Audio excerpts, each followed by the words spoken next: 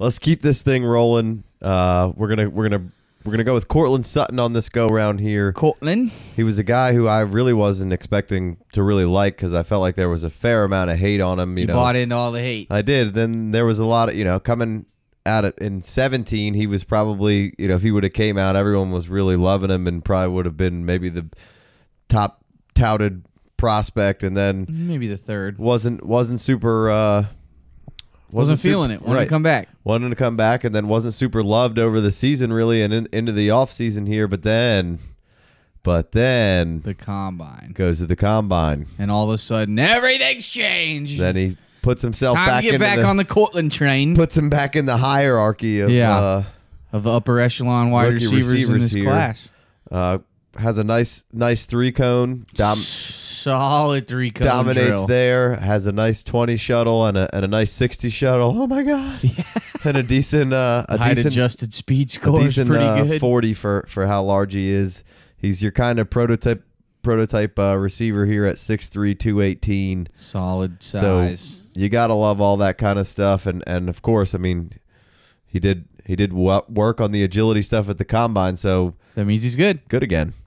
Yeah, I was a little surprised to see that 3-cone drill, just because, you see him. We'll get into some of the negatives of his game. You see him take some plays off here and there. He doesn't always use that 3-cone drill to fruition, but I mean, he's got it, and you definitely do see it show up a fair amount. There's a lot of wow plays, a lot of big plays there in that SMU offense. This cat definitely has a knack for the end zone. I think that he can come in and be a red zone threat right off the rip. For sure. That's definitely something that, I'm definitely intrigued by Courtland Sutton, and you got to be, especially. I mean, obviously you got the big frame, so that's immediately what you go to. Right. This could be a guy that you put on your team and immediately comes in and has an impact. And has an impact, at least touchdown wise. I mean, when you look back at what happened with Courtland Sutton, there is so much up and down play from the quarterback position that every game there's 2 or 3 plays that big plays that you miss from Courtland Sutton because of a bad throw from the quarterback or whatever. But it was all the quarterback play was pretty poor. Not DJ Moore poor, right? But I mean, it's just so erratic and left a lot of big stuff out on the field. So I think maybe once you get to the next level and you have a little bit more accurate of a quarterback and a little tighter system of what they want Courtland Sutton to do, I think you could immediately see an immediate impact from a guy like Courtland Sutton, which is why I was pretty drawn to him kind of off the rip when I got into the tape. I didn't think I was going to be, but I was. Yeah, I'm with you. I've had a bit of a roller coaster ride with Courtland because I really liked him a lot from what I saw last year. He was actually one of the first guys I looked into last year before I was looking into guys before they had declared, which is kind of a waste of time. You need to make sure they're going pro before you waste the time on them. But he came into this year and I had him near the top of my board, and then like you, I kind of bought into all the negativity and then you get into some of the negative things that he's knocked for. And you get a little bit discouraged, but then you go back and you take everything into consideration. You rewatch the tape and you look at everything with an open mind, and then I started to turn again, and now I feel like I can put him back up there. It wasn't necessarily the combine numbers that did that for me, but it's just the process of how you go about seeing these guys. You don't always see it correctly the first time. I got to go back and watch things multiple times to really get a handle on it. Right. And so, but I mean, this cat has a fair amount of the knocks. One of them being that he didn't show up against good competition, right? Well, yeah. When after I get done with watching all the tape and gathering all the information that I have and thinking I have a pretty good grasp on the guy, I like to go see what other people who do this for a living, scout wise, have to say about this guy and read up on it and in the NFL draft profile thing, which is the first one I go to just to see, and it's usually Old like Lance. kind of a joke because it's fancy words, right? And it's a bunch of ridiculousness for the most part. And it's a lot of times it's contradicting of what he has in the weaknesses versus strengths. So, and he has that he didn't really show up against better competition. There's not a lot of solid competition there for SMU. And in 17 against, he specifically points to TCU and UCF. But in the TCU game, he has one catch for 0 yards. But you don't want to get too caught up in speculation, but there was a lot of plays left on the field for Courtland in that game. Early on in the TCU game, he has favorable coverage in the red zone, and the quarterback puts it pretty. He runs into the middle of the red zone. Quarterback puts it pretty high on him, and he can't even really make a play on the ball. So he misses on there. It could have easily won the jump ball. Had good position on the defender, and then that's kind of like it could have went either way there. And then there was just one where he just absolutely dominates his man, and it's 22-35 or something at the time in the third quarter, and he is wide open from 33 yards out, and the quarterback just overthrows him by like 10 yards. It would have been an easy touchdown, and maybe the tide turns in that game, and maybe then Courtland even has a couple of more grabs after that. So it's just, again, I don't want to get too caught up in speculation, but he comes out and says he basically got dominated by TCU when 2 years ago he beat TCU up. 2 years ago he absolutely crushed South Florida. So, I mean, I would kind of disagree with there, and there was, again, going back to the erratic quarterback play and misplays. I absolutely agree. I'm not going to knock him for a couple of games. And, I mean, I know what you're talking about. He had that wide open touchdown, just 10 yards overthrown. What he's supposed to do. Awful ball. Right. And then you make that play, and then you got a different you got a ball game on your hand, and maybe momentum shifts. Right. So. And then you can't just make that a bullet point in your negativity of your write-up, right. if there's a touchdown thrown in there. Let's see, what else does he get knocked for? It's the route running. Sure. Or lack thereof. It seems like they throw the ball deep every single play. Right, and I mean you get in a hitch and a dig and a crosser here occasionally from him, but you do see a lot of deep shots from him. And the route running definitely isn't the greatest, and he can seem lackadaisical at times. Crushes that back shoulder fade though. Sure, and that's what you want to see out of a guy like that. But definitely has room to grow at the next level for sure. I would agree. They knock him, say, he can drift sometimes at the top of his routes or light on his cuts. And, like, to me, that has to be an effort thing. Like you said, lackadaisical, because, I mean, sometimes he looks really great. And, like, you have a 3-cone drill. It's a blue number, 6.57 seconds. Cutting shouldn't be an issue when you're that agile. So if you see it not working out, I think it's the frustration thing creeping in. It's the lackadaisical. Well, I mean, yeah, and I mean, you could develop a little bit better technique and a little bit more in-depth route running and route tree and all that kind of stuff. But there's also, you go back to the erratic quarterback play of maybe you're not super thrilled about what's going on in every game, and then again maybe you're not being too challenged, and maybe the ball's not coming to you, or maybe you're not giving it your best effort on this route just because the level of competition that you're playing, you're kind of taking it for granted and just kind of coasting through some stuff. Right. No excuses, just kind of.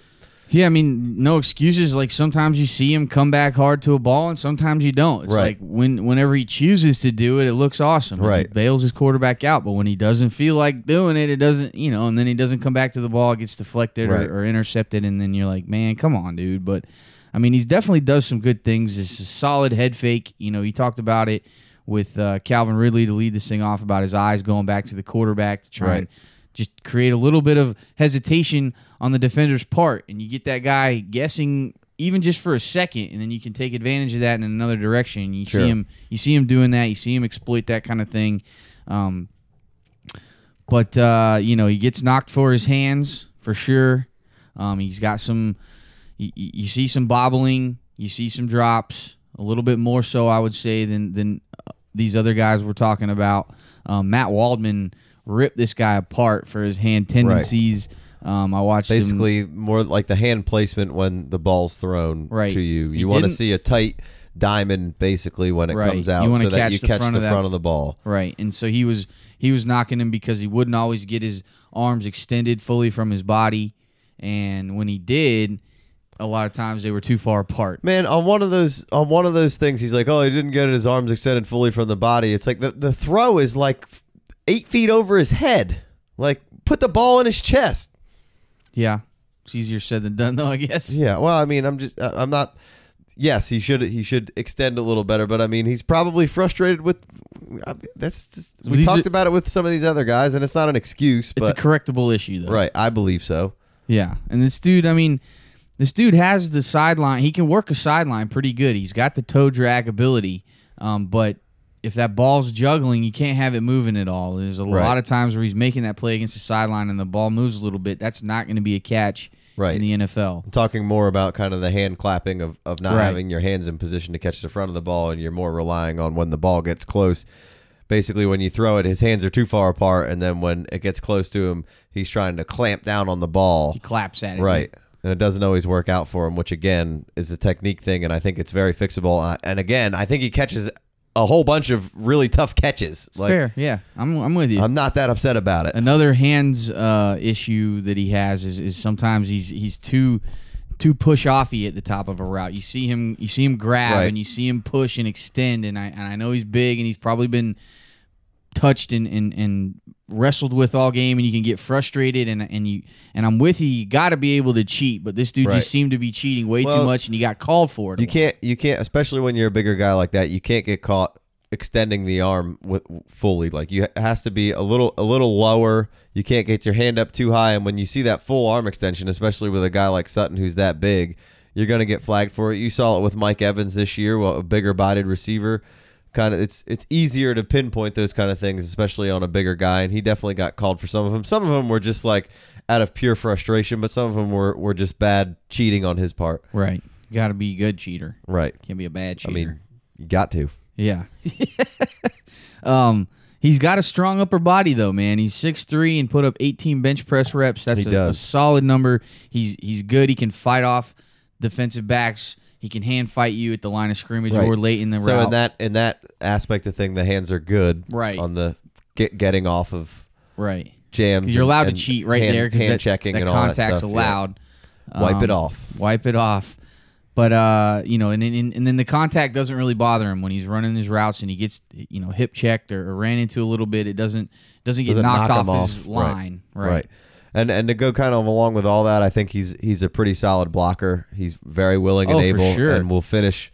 He'll finish. He'll play through the whistle, and he's a huge dude. So he doesn't. When you're that big, you're already a blocking specimen. When you're that big of a body, this dude, he's quick off the line of scrimmage, especially when he wants to be, and he played all over the field, including the slot. Right, which is you love to see the versatility there. One of my personal favorite things from him was I love the middle of the field work from him when you did see it on crossing routes and kind of the digs, all that kind of stuff.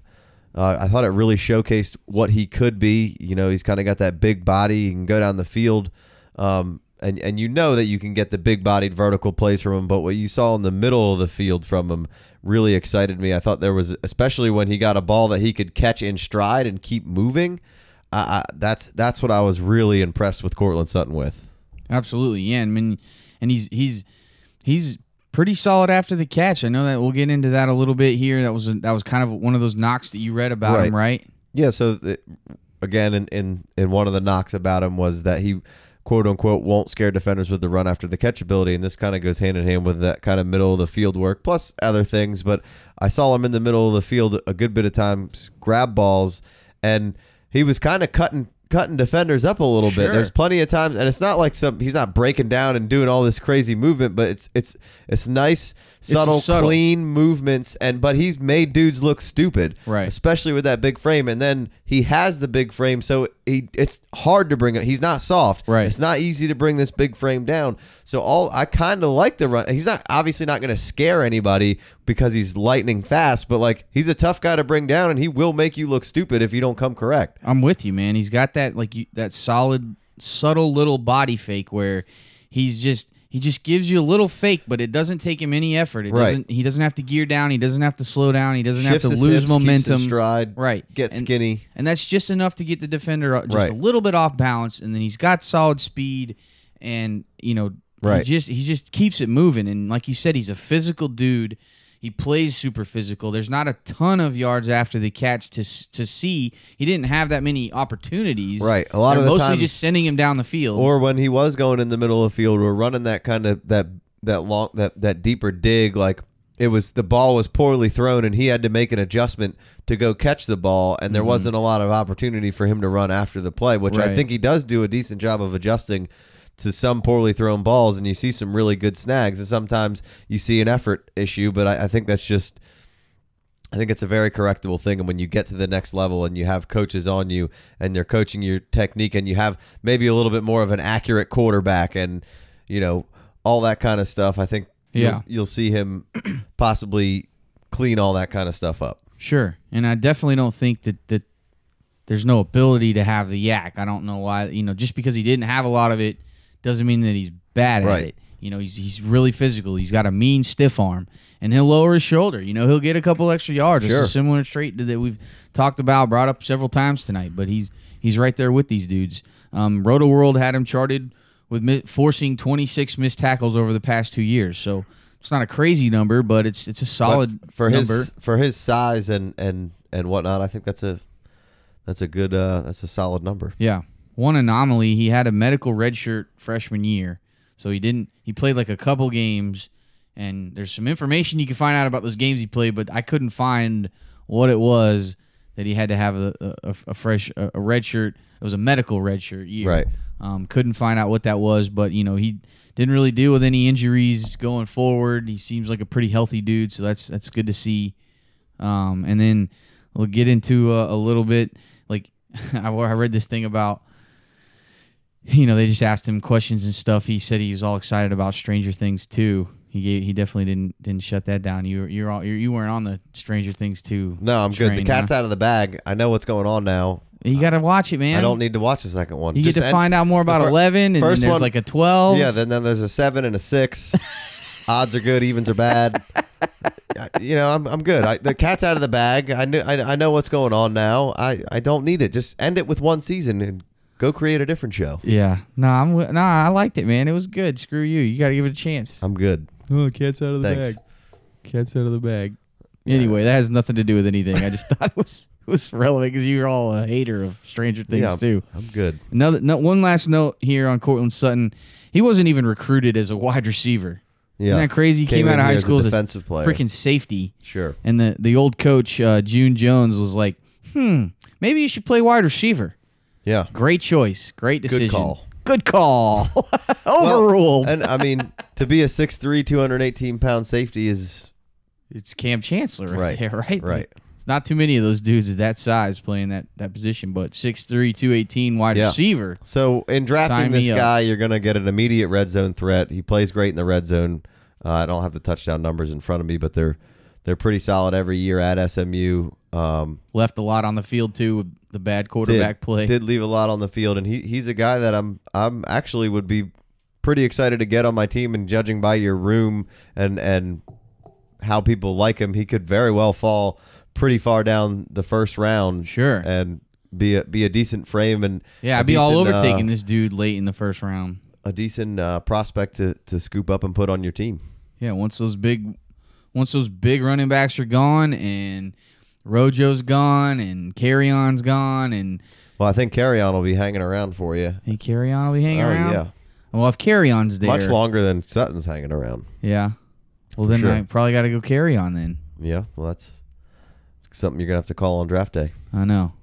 You got to feel it in your plums. I think I would rather take Sutton, and I'll just roll the dice on... I'll probably be able to get Carrion in the next round. All right. I don't know why Carrion gets so disrespected. He even had a good combine, so. Yeah, well, depends. I bet on it's back up. But the combine, I bet that moved him back up. I don't think so. I haven't seen him anywhere except for the bottom of the first to middle second. All right. Well, let's move on from Courtland. Let's take a quick break. We'll be back with a little bit more rookie wide receiver talk, getting it in for your pleasure. We'll be back after the break.